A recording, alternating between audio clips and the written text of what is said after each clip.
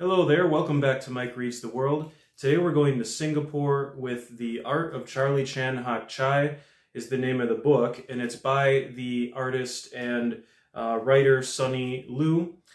This is a graphic novel and probably the only book I'm going to read by from Singapore or a Singaporean author, unless somebody gives me a convincing recommendation otherwise. But this was a very excellent graphic novel. It's a previous library book, but I did buy it used online, so I do own it and look forward to going back to it in the future. It was really, really quite good.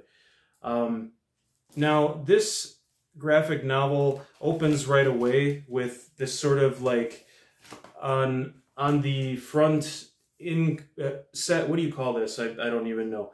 The inside of the cover has a dialogue of the longtime Prime Minister of Singapore and the guy who almost became the Prime Minister of Singapore. There were kind of two rivals, and one of them was forgotten. The other is a celebrated, longtime leader of Singapore. And if you know anything about the countries, you probably know who those names are. And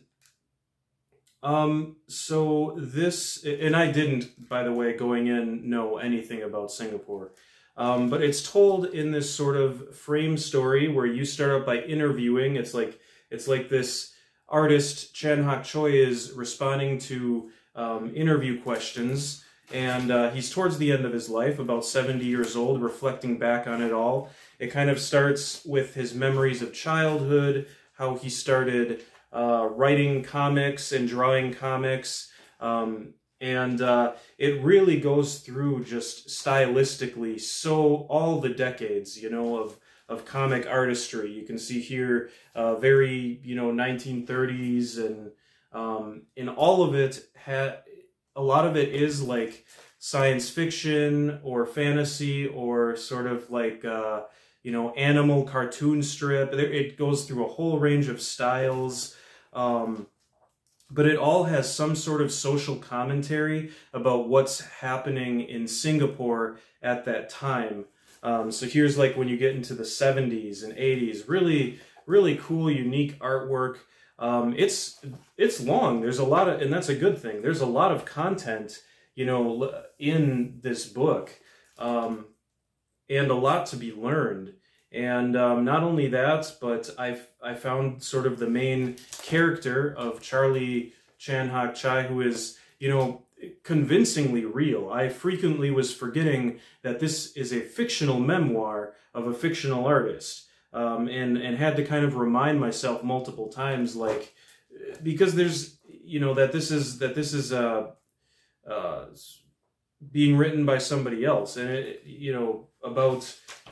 I mean, you have just these such like convincing sketches of, story, kind of like figuring out how he's going to draw his characters and stuff. So I almost feel like this is sort of a meta, while the author was figuring out how to tell this story of Singapore through a fictional artist, he included, I think, a lot of his sort of formulative drawings, but integrated that to make the story more immersive, so the graphic novel more immersive. So I think that is brilliant. Yeah, definitely recommend at least getting this from the library and reading it if you can. Yeah, there's really a lot to be said about it. The political tension, the political story of Singapore is really interesting, but if I can sort of sum it up. I'm not going to give, of course, any major spoilers, I guess, about what happens to the artist or if he becomes famous or not. That's kind of, I guess, really the only... You're reading this for the art. The art is really just the highlight of this book, rather than, exactly wanting to know what happens. But I guess knowing if Charlie Chan Hock Chye finds the success as a comic artist that he's looking for is really the only narrative thing that could be spoiled, so I guess I won't do that. But to sum up kind of the conflict that I learned about in Singapore here is that the longtime Prime Minister Liew was obviously a figure who's very celebrated. He brought a lot of order and development, economic development, infrastructure development to Singapore very fast, very consistently, and for a long time. But a lot of what this book does is, while it recognizes that, it recognizes the success of, that Singapore has had in this sort of capitalist, world, global market development, and that it's found a successful place in that. It also looks at sort of the, what was the cost of this? Because the measures that were put in place to make this happen, and it's quite arguable whether it couldn't have happened without these measures.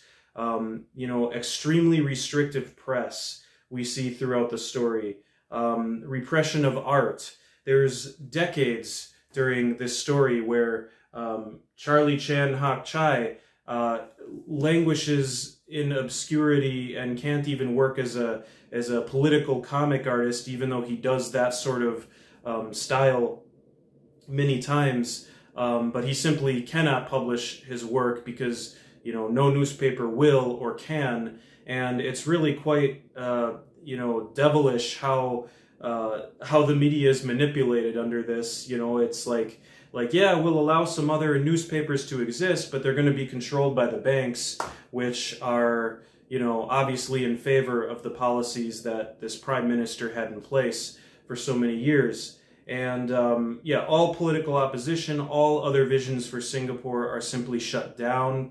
There is a sort of interesting cultural element to all of this, that Malaysia apparently at one point, from what I understand, of course, correct me if I'm wrong, didn't want Singapore to be part of Malaysia because it would have influenced sort of the political parties, with Singapore being ethnically more Chinese and Malaysia having their own, Malay culture and so on, and it would have shaken things up politically to include Singapore.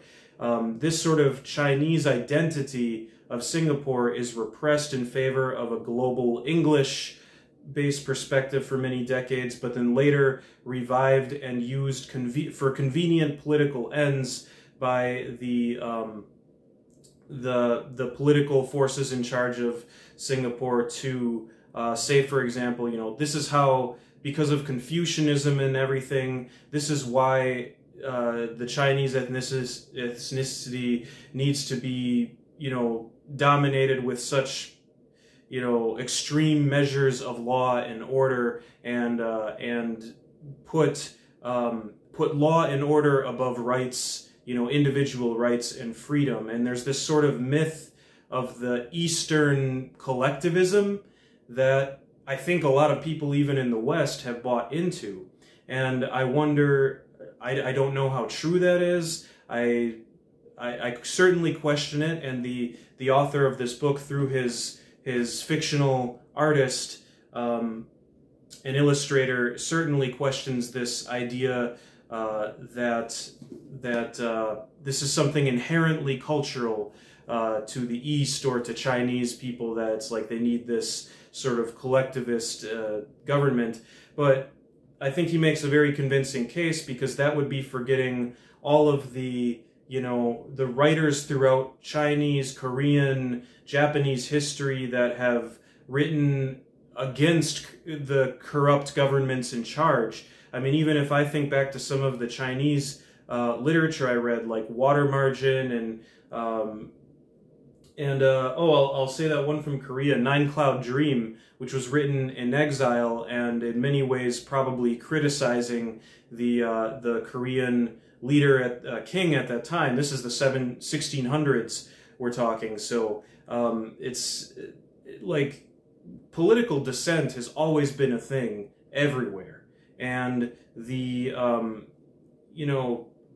idea of an individual having rights, it's not inherent to any culture. The Vikings weren't any more about, in my opinion, about individual rights than the, ancient samurai were, or medieval samurai. It's like, I don't know, the book really does bring into play a lot of that question of like, how actually inherent is culture to this, or is it a question of political control? Is it a question of is political culture separate from, I guess, historical culture? I don't know. The point is that politicians and leaders definitely use myths about our current culture, wherever you are, to justify their means to an end. So, that was a really long tangent, but to show more of the book, I guess, yeah, The Art of Charlie Chan Hock Chye was really excellent to read. There's like references to, you know, Roachman. He gets bitten by a cockroach and turns into a crime fighter, and then Spider-Man comes out some years later. So it's kind of a wink and a nod to that, and I was noticing, like, oh, this is a Spider-Man ripoff, but then the book kind of turns that around on you and you realize Spider-Man wasn't even invented yet. But that kind of goes to a comment that's made later in the book that, you know, Singapore doesn't have the population to reach critical mass for a comic artist to make it big, you know, and that's an observation made later when Charlie Chan Hock Chye goes to a convention in the United States, just realizing that no matter what, he's always going to be seen, whatever he does is going to be seen as a knockoff of the bigger United States, Japanese, or, you know, somebody from a bigger country with a bigger population did it first, always, no matter, you know, that's how he's going to be seen. And there is something to that, especially as, you know, I'm reading the world and reading some more obscure countries. I'm starting to realize, like, I should not, and definitely do not, assume that just because it's from a more obscure country and a lesser known book, if it does something similar to, say, something that a great canonical Western author does, I remove myself from that. I do my best to remove myself from that and say, no, this is its own thing. I'm going to take it on its own terms. I'm going to enjoy it on its own terms, and have found a lot of surprises while reading the world, and a lot of very totally new literary experiences that I don't think that somebody who only sticks to the canon is going to find. So there was a point in this project where I was very like, yeah, let's stick to the canon as much as possible, and I still am on some level like that. I try to read as many of the great classics as I can while doing this project, but I also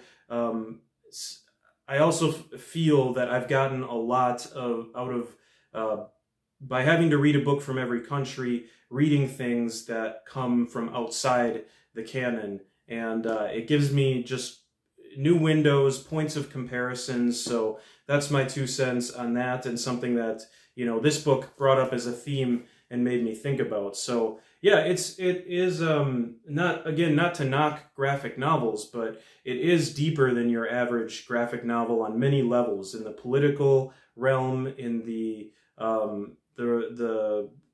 you know, global social I don't know, how do I say that? Kind of how a person from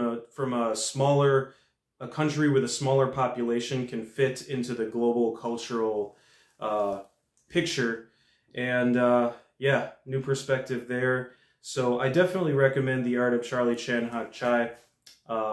Thanks for watching. We'll see you next time on Mike Reads the World.